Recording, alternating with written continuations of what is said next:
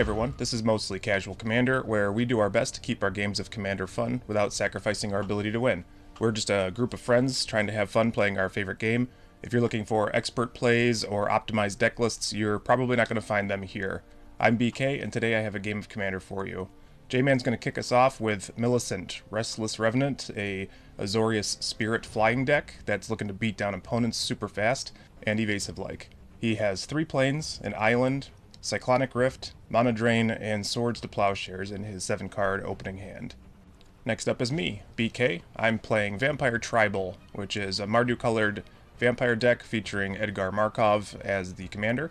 I kept a 7-card hand with Luxury Suite, Dragonskull Summit, Isolated Chapel, a Mountain, Olivia Valderin, Captivating Vampire, and Indulgent Aristocrat in my opening hand. I'm looking to beat down my opponents with a ton of vampires. Next up is Kovacs. He has Toxrill the Corrosive as his commander in this Dimir-colored deck. It's looking to ensure that the board state is controlled by shrinking all of his opponent's creatures. He kept a 7-card hand with Urborg, Tome of Yawgmoth, an Island, Rot-Tide Gargantua, Honored Heirloom, Commander Sphere, Nullify, and Dark Ritual. And finally we have Kyle, who's using his Dimir-colored deck, which is Wilhelt the Rock Cleaver. It's a zombie tribal deck with a whole bunch of shenanigans up its sleeves. He kept a 7-card hand with Watery Grave, Swamp, Liliana's Mastery, Grave Pact, Distant Melody, Lord of the Accursed, and Bastion of Remembrance. Here's our seating arrangement for this game, and please don't forget to subscribe to the channel if you haven't already. Enjoy the game. J-Man starts us off by playing an island as his land for turn and passing it to BK. I play Luxury Suite, which enters the battlefield untapped because I have 2 or more opponents. I follow that up with an Indulgent Aristocrat, and this triggers Edgar, giving me another 1/1 vampire. After that, I pass to Kovacs. He draws and plays Urborg, Tome of Yawgmoth, as his land for turn, so now everything's a swamp too. Watery Grave hits the battlefield for Kyle, it enters tapped. Over to J-Man for turn 2. Another island hits his battlefield, and he passes to BK. Because Luxury Suite's a swamp, Isolated Chapel will enter the battlefield untapped. I then use those 2 lands to cast Cover of Darkness, which grants all of my vampires fear, which will make them harder to block. Then onto combat, I deal 2 points of damage to J-Man, and gain 1 life for my lifelinker. Over to Kovacs, he drops an island as his land for turn, then he casts Dark Ritual, ramping him 3 mana, and he uses that to cast Commander Sphere, a mana rock that can be later sacrificed to draw him a card. Over to Kyle's turn, he plays Island as his land for turn, followed by Sky Diamond, entering tapped but can be later used to tap for mana. On to J-Man's turn, he plays Plains, and then he passes it over to BK. I play Dragonskull Summit as my land for turn, and then this happens. Well, I might just regret this, because I think it's a little bit too early, but we're going on the aggro plan. I'll cast a Captivating Vampire, so as it's cast, I get a 1/1. So I'll move to combat. I have a response to you moving to combat. Yeah. What you got? I got a sword. Your captain. I knew it was too early. Son of a gun. So at least you gain two life. Yeah, that's fine. Thanks. Yeah, you're more than welcome. All right, so then we go to combat at J-Man for 2.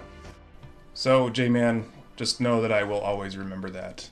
I gain a life, and then I pass it over to Kovacs. He draws and drops a Swamp as his land for turn, followed by Honored Heirloom. Again, another mana rock. It could also be used to target and exile a creature from a graveyard. Island hits the battlefield for Kyle. Then he taps out to play his commander, Wilhelt the Rock Cleaver. So he passes the turn and does not sacrifice Wilhelt to himself. J-Man flashes in Rattle Chains on Kyle's end step, and then on to J-Man's turn. He draws and plays another Plains as his land. And following that, he casts Haunted Library. This is an enchantment that can be used to create 1/1 white spirit creature tokens with flying. On to BK's turn, I drop a Mountain as my land for turn, and then I cast Olivia Valderin. This will trigger Edgar Markov, giving me a 1/1. However, J-Man decides to respond to this by casting Mana Drain on my Olivia Valderin. Of course he does, and thus begins the war between J-Man and BK. I move to combat, yet again swinging at J-Man for his transgressions against me, dropping him to 33, and I go up to 45. On to Kovacs, he plays another island as his land for turn, and has to pass it unfortunately. Path of Ancestry enters the battlefield for Kyle. Following that, he casts Lord of the Accursed. A zombie lord gets +1/+1, or it can activate and give zombies menace. On to J-Man's turn, he has his 4 colorless floating mana on his first main phase. He drops Moorland Haunt as a land for turn, allowing him to get 1/1. Then he uses that floating mana to cast his commander, Millicent, Restless Revenant.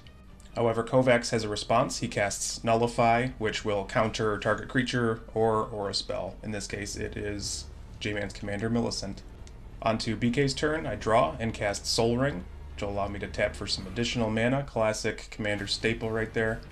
Then I cast Bloodline Necromancer. This vampire not only gives me a 1/1 when it's cast, but when it ETBs, I could also return a creature from my graveyard to the battlefield. I target Olivia Valderin, but in response, Kovacs activates his Honored Heirloom, and he exiles a target creature from a graveyard, which was Olivia.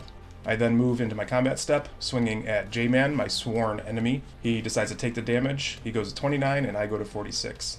Over to Kovacs' turn, he plays a Swamp, and then he sadly has to pass it again. Unfortunate we're not seeing his Toxrill deck kind of do some work at this point. Bastion of Remembrance hits the battlefield for Kyle. This gives him a 1/1 and can start draining his opponent's life. So he places his token out onto the battlefield, and then follows that up by casting Fleshbag Marauder. When this ETBs, each player has to sacrifice a creature. So Rattlechains, a vampire token, and the human all hit the bin. This has multiple triggers take place. J-Man makes a couple of spirits because creatures his opponents control died.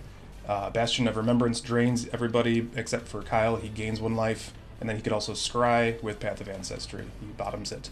At his end step, he triggers Wilhelt, sacrificing the Fleshbag Marauder, again triggering Bastion, and getting him a 2/2 Decayed Zombie token. His opponents lose a little bit of life, and he gets to draw a card as well. On to J-Man's turn, he drops another Plains as his land. Then he casts Supreme Phantom, a Spirit Lord, effectively doubling J-Man's power on the battlefield. He then swings into combat at BK and dealing 6 points of damage to me. Onto my turn, I play Sign in Blood, and I target myself, so I draw 2 cards and I lose 2 life, going to 36. Following that, I cast Legion Lieutenant, another Vampire Lord for me. This triggers Edgar Markov, getting me a 1/1, and then I go into the red zone, swinging again at my archenemy. He doesn't declare any blockers and takes 12 damage. Of note, I did not gain a little bit of life as I should have, which is unfortunate, but not a deal breaker for the game here today. Kovacs played a Swamp, and then he casts his commander, Toxrill the Corrosive. He then moves to end step, which gives a slime counter to each creature he does not control. Every other creature is also shrunk by -1/-1. However, it doesn't kill any because there's Lord effects on everybody's board states. Kyle plays Grave Pact, which will have his opponent sacrifice creatures whenever one of his dies. He then goes to combat with his Decayed Zombie. He deals 2 damage to J-Man. This will break his Decayed Zombie, triggering a bunch of things. So each of Kyle's opponents has to sack a creature. J-Man can make some spirit tokens, and Bastion of Remembrance will drain each of Kyle's opponents as well. Then he casts Arcane Signet in main phase 2, giving him a little bit of ramp. Onto his end step, he triggers Wilhelt and does not sacrifice anything. On to J-Man's turn, he casts Haunting Imitation, which will make each player reveal their card on the top of their library. If it's a creature, J-Man will get a copy of it. In this case, it's Gifted Aetherborn and Grey Merchant of Asphodel, Gary himself. So he makes a couple copies, and then he gets to drain everybody, with Gary seeing not only himself, but also Gifted Aetherborn. So he goes up to 24 life and drains everybody else. He then casts his commander, Millicent, and moves right into combat with some spirit tokens. He then deals 10 points of damage to BK, and on J-Man's end step, I activate my Indulgent Aristocrat. I sacrifice a vampire token, and each of my vampires gets a +1/+1 counter put on it. Because my creature died, J-Man can activate his Haunted Library and gets a 1/1 spirit token as well. I place the counters, and then on to my turn, I tap and cast Edgar Markov, my commander. He enters the battlefield, and I go right into the red zone with the team right at J-Man. This triggers Edgar Markov on the attack, giving +1/+1 counters to each vampire I control. And he decides to block my Legion Lieutenant with his copy of Gifted Aetherborn, and he takes the rest of the damage, dropping him to 3, and I gain life up to 31. Nezahal, Primal Tide, hits the battlefield on Kovacs' turn. It's a very dangerous thing that's hard to deal with. Could also draw him cards and allow him to catch back up. Liliana's Mastery is played by Kyle. This triggers Nezahal and draws Kovacs a card. It also gives a couple of zombie tokens to Kyle and pumps his team a little bit more as well. He goes to end step, triggering Wilhelt, sacking his 2/2. This has multiple triggers again, draining his opponents, gaining him life. His opponents have to sacrifice a creature. He gets a 2/2 Decayed Zombie token and draws a card. His engine is running very smoothly. Plains hits the battlefield on J-Man's turn, and then he goes right into combat attacking BK, dropping BK down to 12 life. He also gets 2 spirits off Millicent. I play a Swamp, and then I play a Vanquisher's Banner, naming Vampire, and I'm sniffing out a possible Cyclonic Rift from J-Man here, so I decide to attack Kovacs and hope that he does not cast it. Kovacs takes the damage, dropping down to 8. He goes to his turn and plays a Swamp as his land for turn. He then plays a Soul Ring, which unfortunately isn't much action. I think Kovacs was hoping for different card draws here. On to Kyle's turn, he plays Ancient Tomb as his land for turn. He taps it and takes 2 points of damage and casts Empty the Laboratory where X equals 3. J-Man sees an opportunity here to not die and casts Cyclonic Rift on Overload, hoping to bounce everything. However, in response, I play Boros Charm and deal 4 points of damage to J-Man. In response to that, Kovacs corrects his Commander Sphere to draw a card. Boros Charm resolves, knocking J-Man out, which makes his Cyclonic Rift disappear, and then Empty the Laboratory resolves. Kyle will sacrifice 3 of his zombies, and this will allow him to not only have an insane amount of triggers, but also find 3 zombies off the top of his library and put them right onto the battlefield. He finds Macias the Unhallowed, Ebon Death Draco Lich, as well as Gleaming Overseer, which comes with a zombie army token attached to it. So then Bastion of Remembrance will drain his opponents 3 times and he'll gain 3 life. Grave Pact will make his opponent sacrifice 3 creatures, and then he'll get 2 2/2 zombies with Decayed from Wilhelt, as well as put his army token onto the battlefield. Then he casts Distant Melody, naming Zombie, and he draws 7 whole cards, given the amount of zombie creatures that he controls on the battlefield. So once he draws his full grip, he casts Champion of the Perished, using Path of Ancestry, which allows him to get a Scry. He decides to bottom that card, then moves to combat with his commander, and this knocks Kovacs out of the game by dealing him 5 damage. He then moves to his end step, and so many things happen. At the end of the day, I had to sacrifice Edgar and took a little damage while he drew cards and stuff, and the bottom line up front here is that I absolutely regret killing J-Man and not letting his Cyclonic Rift resolve. I didn't really see that playing out in that way, so shame on me.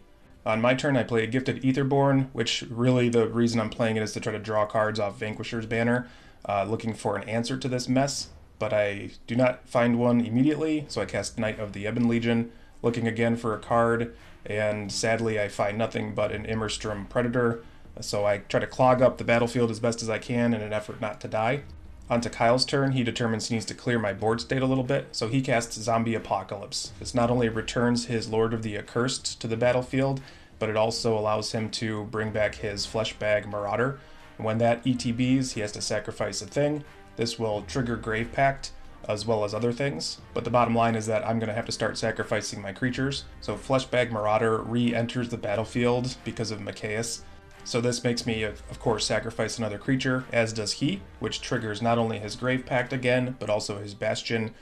His Champion of the Perished has 4 instances of trigger on it at this point, and Wilhelt also wants to make 2 Decayed Zombies. Then he casts Go for the Throat on my poor little Gifted Aetherborn. This will kill Gifted Aetherborn and make sure that he has a clear path aside from my Immerstrom Predator. He moves to combat, I block in vain, and still take 50 points of damage, and this makes Kyle the winner.